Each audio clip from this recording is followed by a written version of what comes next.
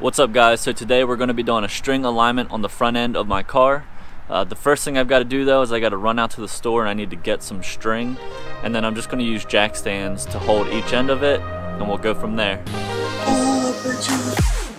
My name is Zach Ellis and welcome to my journey. I don't know where I'm going or how I'm going to get there, but I'm going to be tearing shit up every step of the way, along with a few friends of course. Honestly, I don't know what I'm doing. I'll be building, modifying, repairing, fabricating, and racing every chance I get. Terrifying. But if you enjoy this content, don't forget to smash the subscribe button and of course, enjoy the video.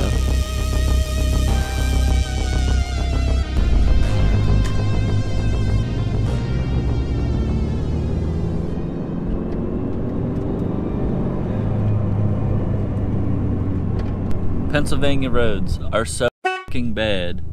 It is unreal. Look at my coffee from driving here. That's just ridiculous. But I'm gonna run in here and pick up everything I need, and then we'll head over to Bill's shop. Well, we'll probably head back to my shop first, and then we'll head over to Bill's shop in a little bit.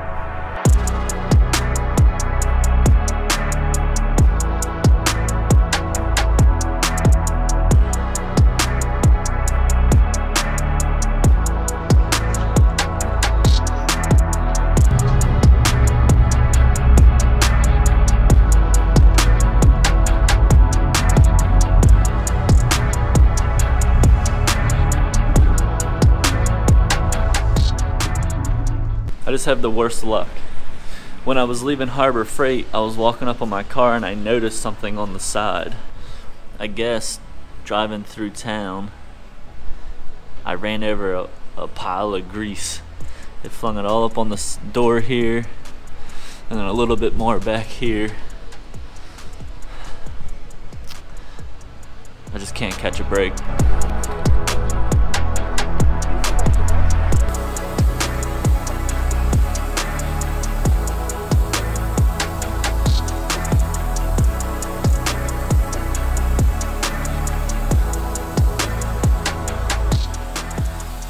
Alright, so we just made it back to the garage from the store. The only thing you're going to need to actually do an at-home alignment is jack stands, or whatever you want to tie your strings to, because they're going to go on the front and the back of the car. You need some string. I'm going to use a ruler. You can use a tape measure, really anything that you can measure with. And then a knife, razor blade, scissors, whatever you have. And that's just so you can trim the string if you choose to trim it. So the first thing you're going to want to do when you're doing the alignment is make sure your steering wheel is straight. I've just made sure that the steering wheel is in a straight position. You want the steering wheel straight because it's super annoying if you're driving down the road and it's crooked. I just know that right now when I drive down the road, the steering wheel is cocked to the right a little bit, and that's probably because my alignment is way off. So, got the steering wheel straight. Now we're going to set up the string and the jack stands and go from there.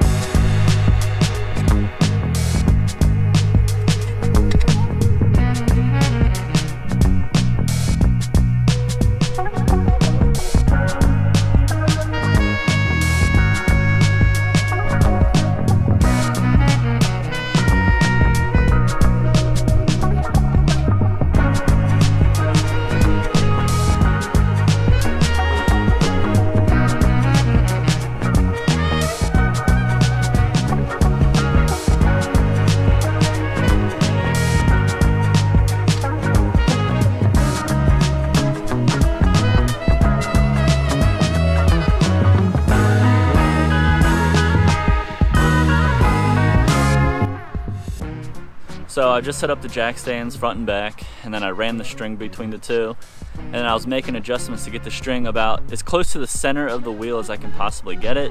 It doesn't have to be exactly there, but the center gives you the best reference point to set the distance of the string from the wheel. We're not making a plane, so I don't think it's critical that we're exactly dead center. So now I'm going to measure from the center bore of the wheel to the string, front and back, to make sure they're the same. So for this one here, if we go from the center of the wheel to the string, let's say 2 3/4. So then we go to the back, see where it's sitting at. it is 2 1/8, so we're gonna scoot this back out so it's closer to 2 3/4.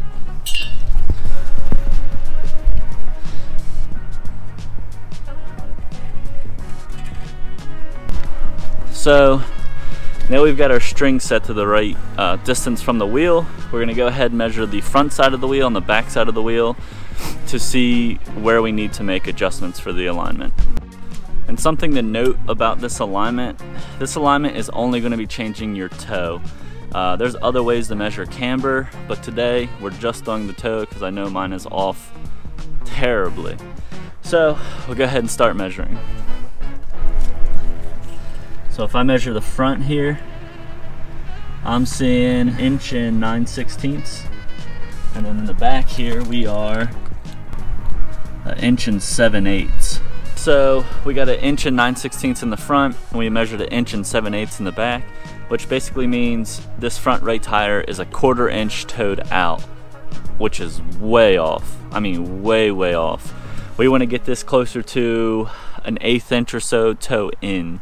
So we're going to jack the car up, get to that tie rod end, and I'm going to adjust it out because my tie rod is in the back of my wheel to push the toe of the car in. Basically we need 1/4, so we have to toe this thing in about 1/2 inch. So we're going to do a pretty good bit of adjusting on this tie rod end to get it close to where we need it.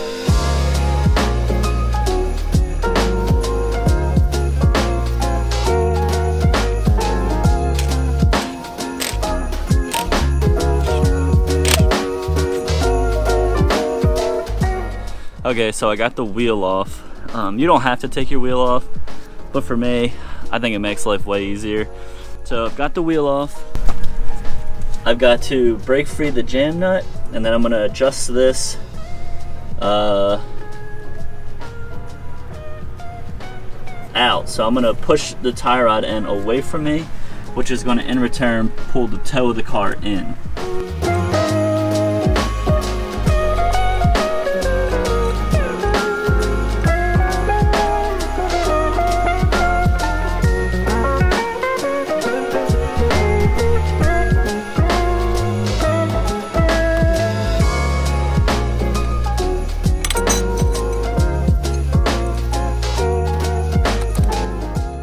Alright, so I made an adjustment on the tie rod end.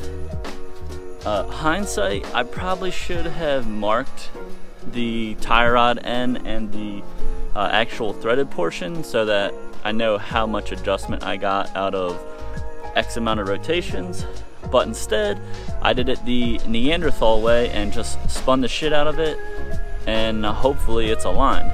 But before I put my tire back on, I wanted to show you how my tire has worn since I ran camber with a terrible alignment. So if you look at the tire here, this is the outside. You see the tread pattern roll across to the inside. The camber is worn down pretty much till there's no tread left there. But since I am in the process of taking the camber out and fixing my alignment, I don't think I'm going to need a tire before next race season. Sometime after winter I'll probably buy new tires. I don't know if I'm going to get the RE71s again. I've been looking at the RT660s, but we'll cross that bridge when we get there. For now, I'm going to fix this alignment, throw the tires on, and then I might rotate the tires, get the front ones to the back and the back ones up front. But I'm going to throw this tire back on and double check the alignment.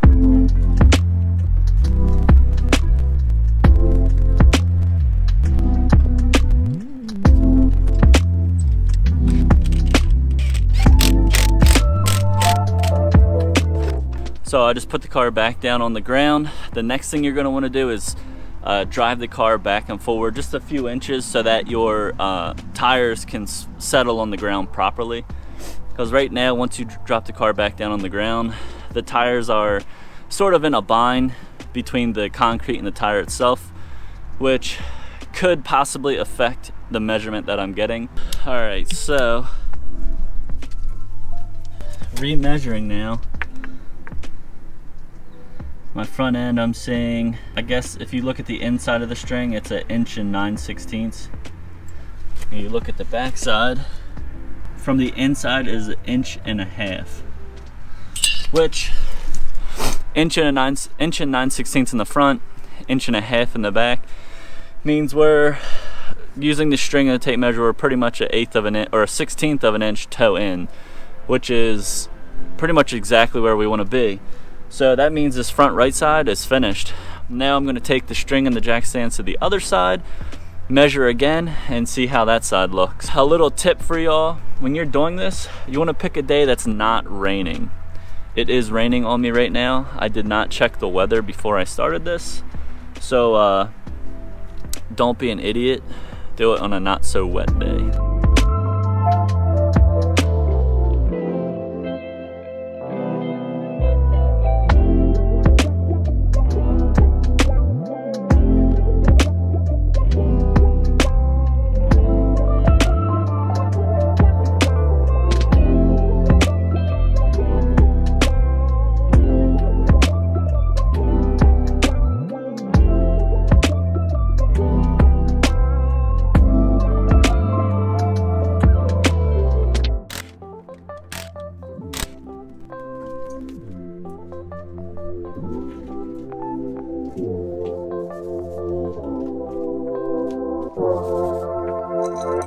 Alright, so tire's taken off. We're gonna do the same thing. Loosen that fucking tire rod end, adjust it out to dial toe in, and then double check our adjustments. Alright, so we made the tire rod adjustment. Again, I didn't measure. Probably should have, but I didn't. But I didn't turn it nearly as much as the other side because it wasn't nearly as far as out. So I'm gonna throw the tire back on, tighten it down, drop the car on the ground, roll back and forward again, set the string back up, and measure again.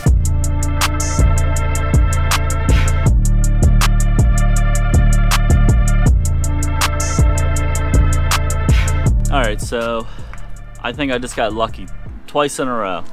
The other side, I made my adjustment and I was within a 1/16, maybe just a tick over a 1/16 of an inch toe in on the passenger side.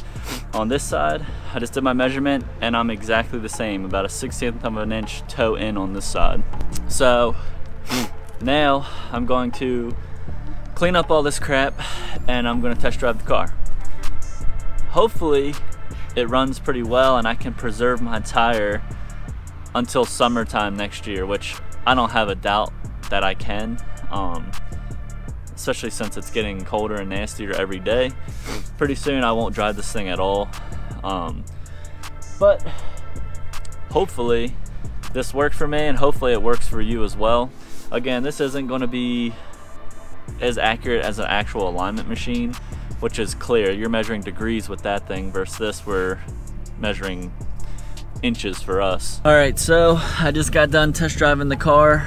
I would say the alignment is better. Now, since it was just a string alignment and not an actual laser alignment or alignment rack style, the car pulls a little bit to the left. The steering wheel is straight though. So in that aspect it's better. And then as far as tire noise goes, it is also better. I took a little bit more camber out of the tires off camera before I did the alignment. Overall, I am satisfied with it. It's worth, I think it took me like a half hour to do it. Well, we'll call it an hour. It took me an hour to do it, and the car feels better.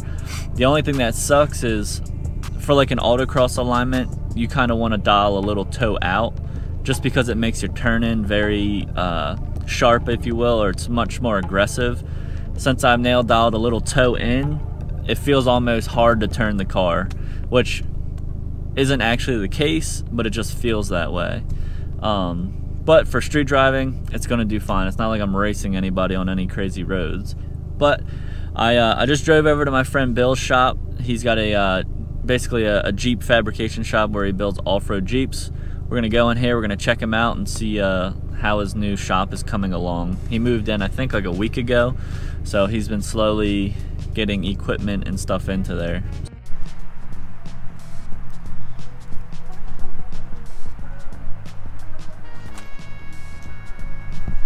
This is Bill's personal vehicle that he takes rock crawling. I think he just went like a week ago. But as you can see, this thing is massive. Massive. But it does what he needs to do. Let's go in here and check him out.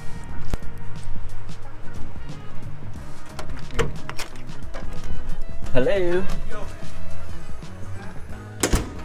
Thank God. Look at this rig.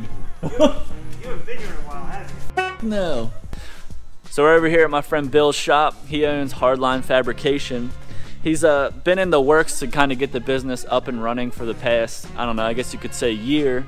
But just recently he took the jump into purchasing a shop. So this is it's 50 by 100, right? It's a 50 by 100 shop. It's got one 16-foot door entry. He's got 2 lifts here, but you can see kind of the projects that he's working on. This is a Jeep that it's kind of his personal build that he puts time to it here and there when he can, but you kind of get the idea of what he's going for. It's all about that off-road capability, if that makes sense. He even does jobs not related to off-road, so he's working on was the E320 here, but then he's also this 94 Sierra here for a friend. His friend brought it in to get cab corners, rockers welded in, but once he pulled the bed off just to make life a little easier on the rockers and the cab corner, he noticed that the previous owner of the truck tried to do a C-notch. So they did the axle flip and they wanted to C-notch the frame, but they didn't support it at all. So he's in the process of trying to repair this. If you can see, I'm trying to move the frame. Oh my God. So you can see some of the things that the locals bring to him. So he's not opposed to work on anything. He's worked on my truck a few times. He's working on this. So he's going from 42-inch tall tires over to a lowered suspension truck. And then he's got a friend over here who has his Toyota in here with the full exoskeleton cage. He didn't actually build this Jeep. It was his friend and some other people, but his friend now brings it here for just general maintenance. They frequently off-road together, so it's just here for some tune-ups while the season's on the slow side. But if you guys are in the area of Limerick Township, Pennsylvania, we're out closer to Philly. If you guys have anything that you need fabricated, he's definitely an expert in Jeep, but he does a lot of fabrication on other things. So if you need anything, check out hardlinefabrication.com, hardlinefab.com. Nah, he'll hook you up.